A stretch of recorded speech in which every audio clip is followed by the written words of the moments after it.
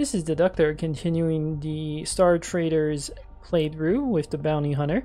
In the previous episode, we completed most of the early game easy missions, and now we have some more complicated missions that involve traveling to neighboring quadrants, and critically, these will actually influence politics right now. So these will be in support of this alliance and in our faction, the Steel Song faction's favor against this trade ban, for instance. And because we have missions in all sorts of different quadrants, if you click on this galactic map button, you'll see there are many quadrants in the galaxy. We're just seeing this one little quadrant here, and we have missions in all the neighboring ones. So it is starting to get to a point where logistically we have to plan things out a lot more carefully. I'll do these missions go to the Brienne's corridor real quick, because the jump point to traveling to the next quadrant is basically right here. I've already refueled my ship, meaning the orbit around the planet. And that's because I want to point out 3 buttons that I've ignored up until now. These are basically jobs that you can do, and they involve these card mini games. So for instance, you can choose to patrol around a planet, and you'll see these 5 cards. If you click on this patrol button, it'll roll one of these 5 results. Patrolling is a friendly action, and this is the primary way to build reputation with a faction. We don't need more rep with our own Steel Song faction, but this is a great way to repair faction reputation with factions that you've pissed off, for instance. Blockading is another one of these card games. You basically are a pirate and you try to hunt down a merchant ship, and if you get that, you can fight the merchant ship and loot their cargo if you're successful. Spying is a very interesting one. This one involves basically collecting intelligence that you can use to influence conflicts. We probably won't be doing very much spying with this character, but it's kind of a neat profession where you can manipulate events behind the scenes. A certain type of contacts will purchase intelligence. For instance, I think that politician of ours, if I had any intel, she would buy it. But the cards you draw are based on the risks and the reward pool. And the reward pool in particular will check for your captain's attributes. So for instance, patrolling checks for charisma, blockading checks for charisma and apparently resilience, and only the captains. It doesn't check any other crew members. So let's see, spying also checks apparently wisdom and resilience. So that's why the attributes are so important for long-term potential. Stuff like tactics and navigation skill you can increase on your ship, but there is pretty much no effective way to increase your attributes. There are certain items you equip and you could get lucky and roll some good traits or something like that, but there's not really a good way to up these attributes.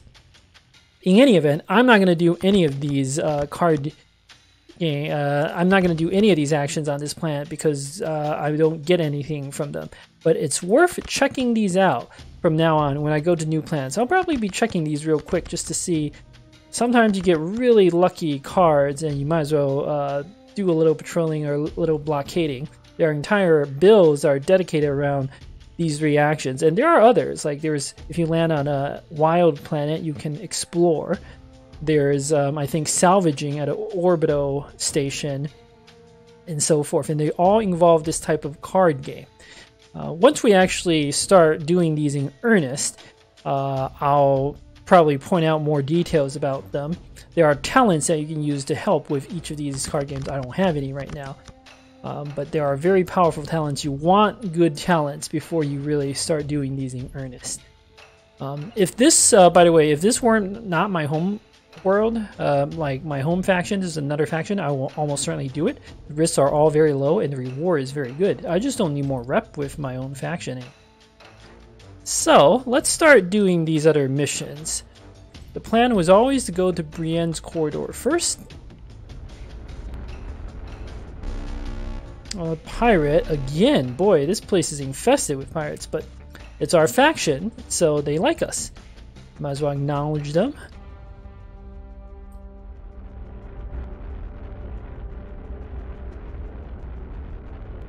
Alright, so traveling between quadrants involve this hyperwarp jump at a jump point.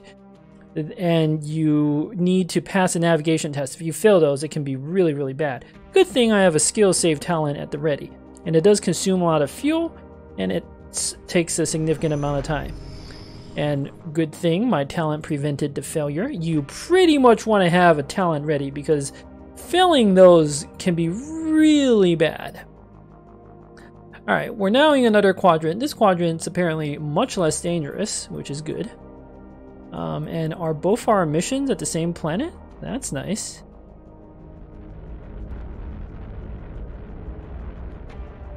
Alright, this is where I want to start checking the patrols. Fighting a smuggler is actually good once we can fight, but I can't. Well, this is all bad, so that seems out. Death among crew. There are talents that allow you to avoid that. New contact introduction is really good, but obviously can't risk dying. So let's land. Oh, shortage at Alpha Orb. What is that? 4 jumps away. Okay, I don't care. It's too far. So we do have 2 missions here. Let's see. Secret message. Sure. So the great thing about these alliance missions is we actually gain rep with both our own faction and with the allied faction. Most of the time when you do these missions, you'll actually lose reputation with the other faction. But this is why I really like doing the alliance missions. It's a free reputation. Let's see. Escort negotiator. This is a low risk option. Or I could join the negotiation to make more money. But I have no negotiating skill. But this is an alliance. I actually don't know what would happen if I picked this, because normally you would just lose additional rep, but I don't know. I just want to do the low risk option. I don't see any reason to roll the dice here. Alright, gain a little more rep. And our politician is really starting to get influence. That's good. That's very good. This is what kind of planet? Luxury population planet. So these planets basically don't sell anything. What else? Did I finish everything here? That was easy and way shorter than I thought. I think I have to bring you back. Let's take a look at the factional politics real quick. So the Voltos has a stronger position only by 6 points now. It was 23. If I turn this quest in, I might be able to make it so that my faction is going to win. The fuel is super expensive here, but I mean, I have no choice. I have to refuel. I could heal 2 crew members who took a minor amount of damage, but not even worth the effort. Is there anything else I want to do in this sector? Not really. If I knew this was a luxury population planet, I actually missed a chance to buy some goods and sell them here. So that was a slight mistake, but we have such low cargo room that we probably would have only made like 1,000 credits or something. Hardly even anything. So let's go ahead and head back. Navigation skill save is ready. Ooh. We didn't need it, as I thought. Now, do I need to turn you in right away? The answer is yes, because there's a person I'm escorting. And I only have space for 1 person on my ship.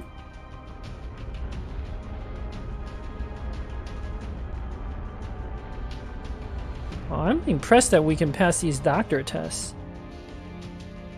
Oh no! Xenospores. There's xenospores in this quadrant? This is horrifying. Entering orbit within this system may cause significant damage. Yep. Lurking spores make landing operations significantly more dangerous. Talents that prevent pilot test failures are not used when attempting to land on the system. Xenoships are more likely. Okay. So you're saying if I land, a Xenoship may appear and just kill us. This is what I mean by you can just die in this game. Huh. What's the state of my ship? Oh, if a Xenoship appears, we just die. There's nothing else to say. But this is so early for this to have happened. We lost some minor amount of morale. It's not a big deal. Yeah.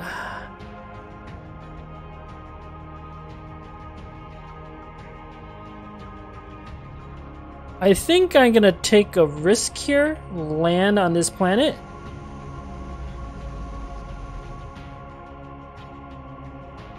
And I'm not coming back to this planet for a long time.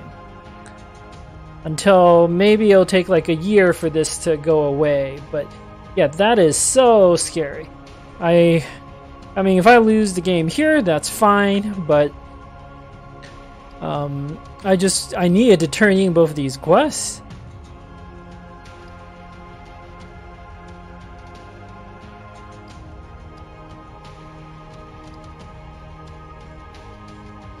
Alright. I think now we are winning. Steel Song has a stronger position by 3 points. Good enough. I am satisfied. What other missions do you have? I'm not taking any sort of missions that will bring me back here. There's one that allows me to deliver a person to Criticorum, where I'm going anyway.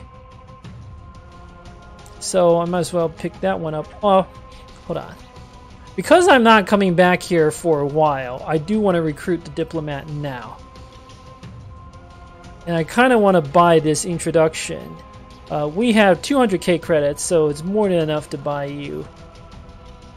Because I'm not coming back to this planet for a while. Let's pick up this mission. Since I'm going to that planet anyway. And we don't need to carry any more people right now.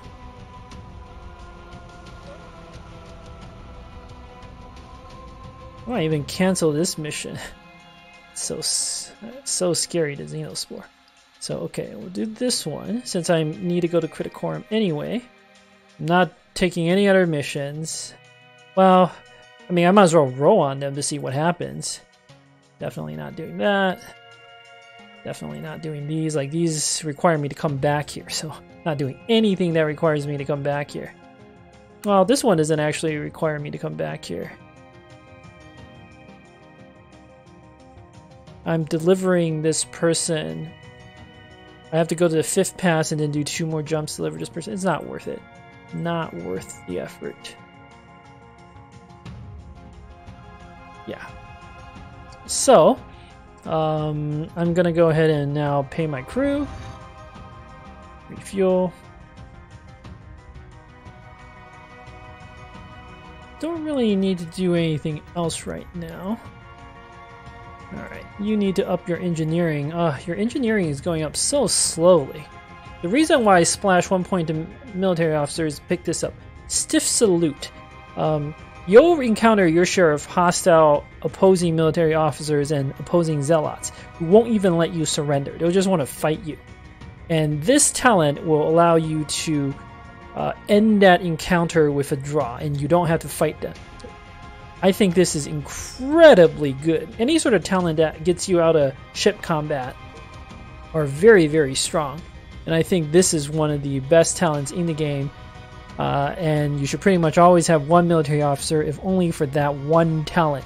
Because a hostile enemy ship can just end your run right away.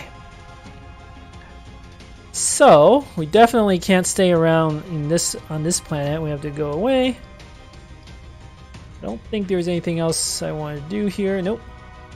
Oh, right. I want to hire a diplomat and just purchase this introduction. So now we have a new contact. This one's a high princess who can give us more missions, allow us to buy ranks and edicts and more introductions and so forth. Different contacts do different things. All recruits gain +1 higher level wing vet. I don't think I need one of those. But it's good to have a lot of contacts. You can get dozens upon dozens of contacts. I do want to hire a diplomat, so I'm going to fire someone. Let's take a look at my ship. At this point, I don't think I need 2 of those gun deck bosses. I picked them up to get that talent that allows me to pass Intimidate tests, but now I have some Intimidate on my ship. And if I fail 1 or 2 of those tests, is not a big deal at this point. So let's get rid of you. Let's recruit a level 6 diplomat as a crew. Let's take a look at our new diplomat. High charisma. That's really good. Charisma is very important for a diplomat. So, how many? You have 2 talents. Okay. Let's see. What are our options? We can see the rank 5 talent. One thing you'll note is that this character is level 6, but the rank they have in diplomat is only level 5. And that's just because for crew members, their rank is lower than their level. Like all your officers and your captain, the level is always equal to the total ranks of their jobs. But crew members are just less effective, and that's why. Let's see. What are my options here? When completing accepting a mission, increase contact, reputation, and influence based on charisma percentage. That's pretty good. I have very high charisma. When paying your crew, increase morale. I don't care about that. Discount price for introductions. Doesn't save enough money. This is very important. Adept mediation. When completing accepting a mission using negotiate skill legally, your careful mediation mitigates your reputation loss. Any sort of talent that reduces reputation loss is very, very strong. So I'm going to pick that. I'm tempted to take one of these abilities to pass a fail negotiate test, but there aren't usually too many of these. I almost feel like this one, when completing accepting a mission, increase contact, reputation, and influence, is like just more useful. I don't really foresee me doing a lot of these negotiations, so I don't really think I need this. I could hire a second diplomat, but I don't really need 2 diplomats. I'm just going to take this. This actually seems more immediately useful. I'll be able to do lots of missions. I'll probably eventually want to do bounty hunting missions, and I don't think in those missions you're going to negotiate too much with your target. There's not really, you can't talk them into surrendering. So we might as well profit from that, huh? Alright, great. Not coming back to the system for 2 years. Xenos in this game is not like hard. You will just die at this point in the game when you fight them. In fact, unless you have very dedicated builds in the mid to late game, you will just die. And that's it. There's no tactics or anything that you can do against them. You need the right type of build. So this is not like Battle Brothers or other strategy games where, oh, you just have to know the trick to fight the Xenos. No, it's a check on your crew and your ship. And the check is don't fight them. There are no tricks. The trick is you need a better ship and better crew. So yeah, at least on impossible difficulty. I don't know about the other difficulties. All right. Not coming back to this system for a while. Let's go back to Cryptocorum, deliver quests, and then pick up some more quests from... Actually, I might actually want to go to this planet, Mongrel, because it's kind of out of the way. And I might as well get that quest out of the way and then go back to my home planet. That seems to me to make a lot of sense. And then we're going to jump to not the 5th pass, but the Hyperion Abyss. To try to influence this trade ban. I'd also just go to Steel Song Prime real quick, but don't I already have... I have 2 quests for the Fixer. I suppose I might be able to pick up another quest, but... there's also that princess who could give us more quests. I feel like I have too many quests already, is the thing. Do any of these don't actually require me to go back to that Fixer person. I don't even remember what sort of quests he had for me. I don't know, this planet is real close. I might as well go there and take a look, especially because there's a new contact. I might need one more trade ban mission to decisively influence this in my faction's favor. So I think, plus it's only 4 AUs away. Let's just go there, take a quick look. These are not, the 4 AUs take like a day to go, but landing, surprisingly, takes a long time. This is 285 turns. If I click on the land button, oh, okay, it didn't take that long, only 286. For some reason I thought that took longer, but alright, that's fine. Do I have any more easy missions? Yes, I have one to go to Lloyd, but I'm already carrying someone, unfortunately. Right. I already have a mission to carry someone. A little disappointing. I don't want your stuff. I can start purchasing specialist gear, but the really good stuff is later on. We have money, and I'm gonna be spending the money soon enough. The really good stuff is at level 4. This thing is good, but this is not bad either. I'm looking for, these are items that your captain and your officers can equip to enhance their abilities. So this is one of the few ways you can actually get more stats, for instance, through items. I really like this Melias scale, but Melias skin is also not bad. It's just like pretty much strictly worse. I mean, yeah, it has slightly more armor, but you lose that fortitude.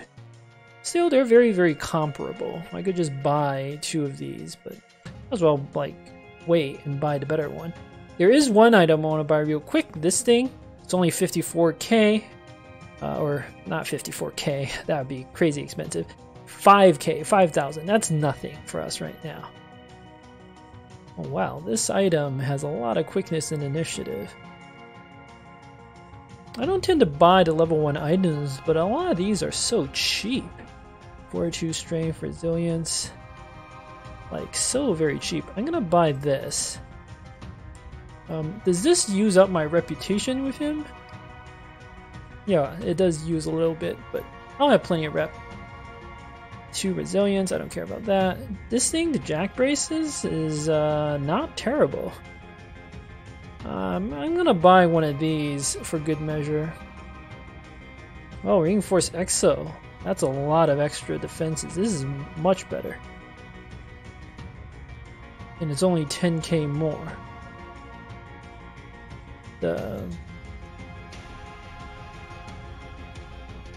What else we got? I don't care about damage. Don't care about that. Sure, I'll buy one of these. 18k, we can afford it. Alright, so now if you go to your crew, I'm going to equip my captain with the Vexium bomb, since stats actually matter on your captain. Eventually I'll replace this with an item that enhances your combat abilities. But for now, that was so cheap, like, why not? And I wanted to equip you with the defensive gear, the plus fortitude plus deflection gear. That's because I want to bring you into crew combat to gain experience, and I worry you're going to die because you don't actually have any ability to do combat. So the idea is you're going to sit there and the other team members are going to carry you. We're not ready for crew combat, by the way. I need to save up some more money to buy an item that will, or to upgrade my ship. Alright, let's see. What other trade ban missions do I have? Oh, this seems easy. Just deliver some stuff. Okay, maybe. Don't really want to deliver people. I already have too many. Oh, okay, so here's a mission that requires us to survey the wilderness. So we have to explore a planet. Don't really have the ability to explore right now. Or rather, we can go there, but we don't have any talents to help with that. And if you run into Xenos, you just, like, without talents to get rid of it, you'll just die. So I don't want to risk that. Alright, well, all these missions are pretty terrible. This is the only one that even seems remotely doable. Oh, you do have to explore as well. Okay, so all three involve exploring. I have no interest in doing any of these. Let's see what the other, the High Princess here can let us do. Generous wing vet. Okay, interesting. Discount to new ships. Ah, that's very interesting. Introductions. What do you got? A warden, 4 AUs from here. Hey, that's great. Except for the fact that I know that's the planet with the Xenospore. I want to get into contact with a warden. Oh wow, quartermaster recruits. That's really nice. Like, I really want you, but I also will not go to that planet. So, smuggler recruit. Okay, you're a really good character. Like, you have some good introductions that I don't need right now, but I will. Bodyguard could be good, but let's wait for you to get more rep. I don't need trade permits. What kind of missions you got? Trade ban.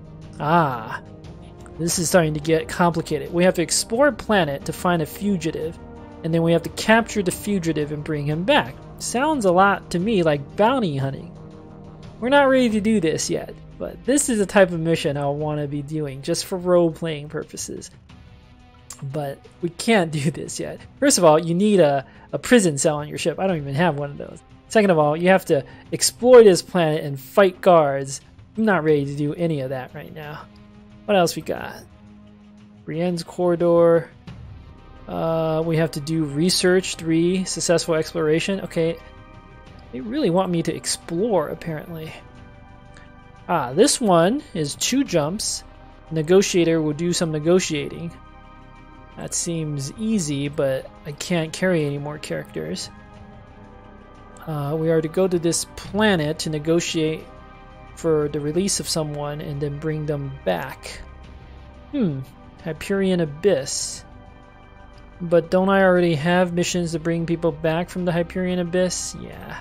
Okay, so I'm not going to do any of these missions, but it was worth coming here just to check things out and to buy that specialist gear. I'm not going to pay for any of the other stuff right now. Cool. Alright, let's go to Mongro. I think at this point in the series, I'll probably start cutting out some of the travel to boring planets.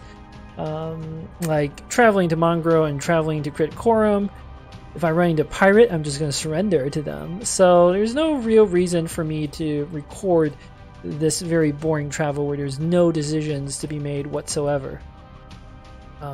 Actually, that's not entirely true. I could buy some goods at this industrial plant and sell it here at the refinery, but I don't even really think that's worth it. Like, I can't make more than a couple thousand credits from doing that, and these missions pay tens of thousands of credits. The couple thousand credits isn't even, like, it's not even worth my time doing. The independent mining planet, on the other hand, that's a different story. Huh. Alright, well, I'm gonna cut the video, or pause the video here as I deliver some cargo and then go back to Critcorum. Alright, I handed off that package and I've re-arrived at Critcorum here. I'm gonna land and see what sort of missions my prince has for me. Oh wow, some of these missions are still available. Huh.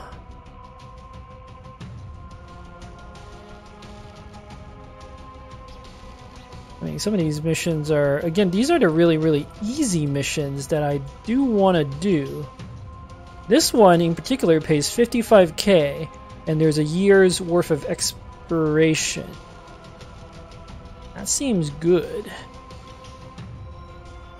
This one requires me to deliver a person to Zetok, but the pay is so bad. It's not really worth my time. This one requires me to go to Steelsong Prime, which I'm okay doing. Do I have any missions that take me back there? Yeah. I don't actually think so, but that planet potentially will have more quests for us.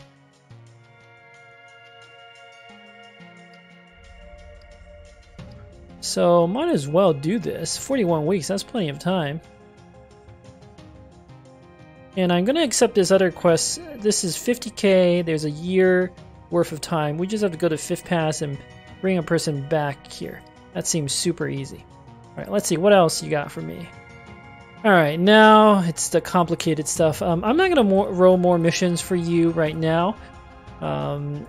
This one involves like negotiating on a Kadar Syndicate planet because I have plenty of missions. I don't need more missions. I'm not buying anyone who's 15 jumps away. Trade permits. Now I do want to start buying some ranks and trade permits. Let's see, what can we buy here? I'm going to the mining planet, so I want to buy stuff that sells at the mining planet. Gas processors sell. Advanced electronics sell. Gas processors probably sell the best. Let's I'm definitely gonna buy a rank 2. Should I buy the rank 3 permit? If you carry a permit of 2 or higher, any merchants, diplomats, or smugglers will be +1 level. Ah! A little disappointing. I could have gotten 1 extra level on my diplomat recruit. I don't think I'll actually make the 26k credits back just by selling gas processors. Let's see. Advanced electronics, 22 units. I mean, this will already fetch me a pretty good amount of money. I don't think I need to sell the gas processors. So let's upgrade the military rank a little bit here. This will make it so that future missions pay us better. Also a rank, let's see, rank 3 higher military officer captains will ignore local quadrant reputation. I don't care about that. I really want 5. Because you get higher ranks, I believe, when you recruit like soldiers and stuff. So let's see how much I can push this. I might run out of Yep, I'm out of reputation with him. Alright, well, we got rank 3. We'll get more rep with you. Don't worry, you got plenty of missions for us. I could buy an edict for bounty hunting, but I'm not quite ready to do that yet. Alright, so I like to get some trading done while doing other missions. At least with this particular type of build. So now we can sell off. Profits only 1. That's terrible. 1.58. That's barely even worth the 1 turn it takes in the game to do that. Alright, security checkpoint. Sure. That was easy. 13 AU. I think that's what we're going, right? Now I want to do these quests to help with the trade ban. There's an independent mining planet again, but we barely made any money from that trade. I don't see any point. You really need to trade between like better planets. Like you want to haul stuff from a high-tech industrial planet to a population planet, for instance. This type of trading from like a trade away to a mining planet is just not very profitable. Alright, I don't think there's anything else I need to do. I'll refuel at the next planet. It's probably going to be super expensive, but that's okay. I also need a bit more credits. Oh, I have some level ups.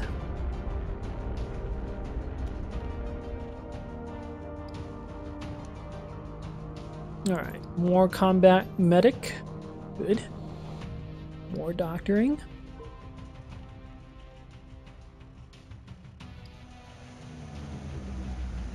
plus ops. I could try to sneak in, but I have no ability to save a stealth roll, whereas I'm very good at tactics and I'm apparently very wise. So this security checkpoint option seems pretty good to me. Yep, we have struck a blow against Clan Java, and our action added +5 conflict score. Good. That's interesting. It didn't actually piss the other faction off. I guess if we're picking up sneaky, like picking up very stealthily this rogue, they don't know about it, so how can they get pissed off at something they don't know about? That actually makes sense. A lot of dialogue, the text in this game is not just flavor text. It means something. But I think next we have to go to the next quadrant here, Hyperion Abyss, which is also next door to this jump point. This seems like a good place to pause the video. Till next time, thank you for watching.